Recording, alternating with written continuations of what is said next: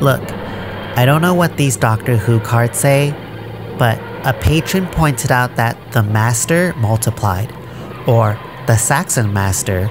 Oh, new voice! Hello, hello! Lethals the table in 3 attacks. As the first attack, the Master's Myriad creates 3 more copies tapped and attacking, who persist through combat thanks to Master's static ability. Then, oh, you're gonna love this! Those 4 will make 3 more tokens each on the second combat, giving you a total of 16 4/3 Masters, which is a total of 64 damage. By the third attack, you'll have 64 Masters and deal 256 damage in total, which is more than enough to spread across the last 2 opponents who you haven't taken out yet. I hate to say it, but damn. That sounds good. Quick shout out to my Patreon if you haven't joined. We have a very friendly and active community of brewers. You also get access to a lot of articles and decks that I don't have time to edit yet, way in advance. So it's a pretty good use of $3. Back to the video. Here come the drum!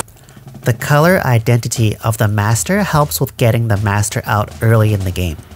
Like many of the top chonkers we've been seeing well in the scene, like Atraxa, Atali, and Tivit. 6 mana isn't a problem when your deck has Jeweled Lotus and red and black rituals, especially so when you're Rakdos and you have both. Going back to an earlier video about deck building, let's envision how the Saxon Master will dominate the game and beyond. Our plan is to play the Master when we need to, protect the Master, and create an environment where we can go to beats 3 times to lethal the table. Our deck design choices should be centered around this game plan. This means cards like Combat Celebrant, Final Fortune, and Last Chance allows us to drum up more attacks to shorten the time it takes for the Saxon Master to create enough copies of himself. I'm everyone, and everyone in the world is me. I'm president. When a deck doesn't have stack interaction, we need ways to throw off our opponents with the usual mana-efficient stacks answers.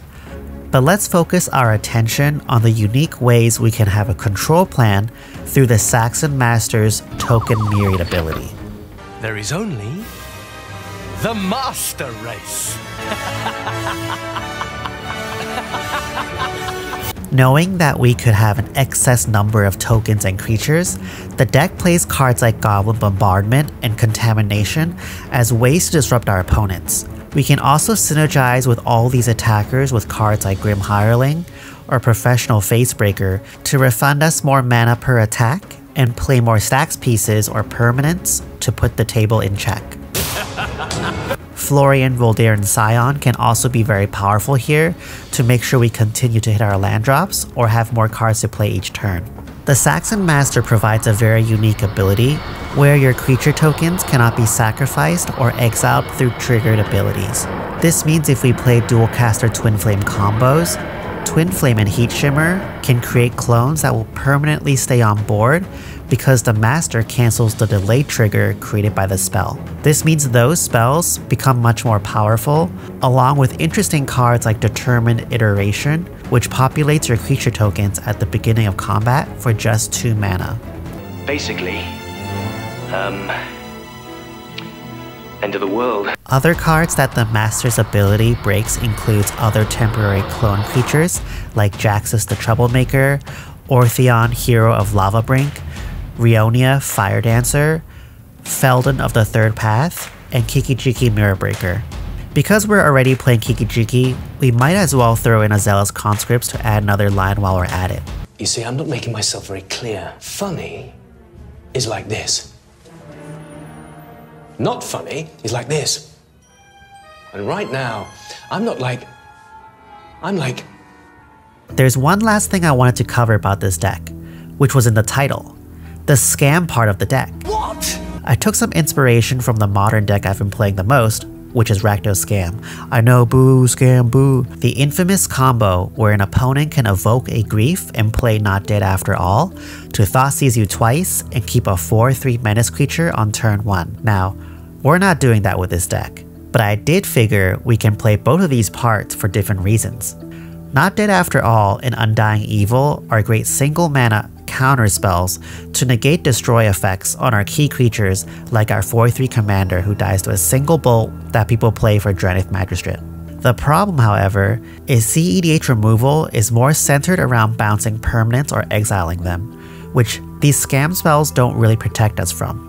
This is also why I included Bolt Bend, which only costs 1 red when the master is in play to swat away the removal, and Wild's Reversal, which can also copy the spell to remove something else while deflecting.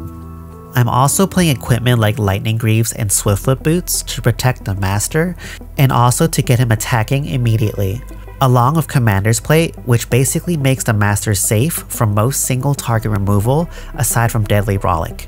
What about the other part of the scam? Given that our deck can create persistent copies of creatures of ETBs are especially powerful. We can evoke a Grief to rip apart one opponent's hand, then activate a card like Feldon to create another copy to Thoughtseize another player and keep the 3/2 each turn. It happens that Grief and Fury both give us strong axes of control, as Grief attacks combo decks especially well, while Fury is the best way to control the board and be an incredibly powerful attacker.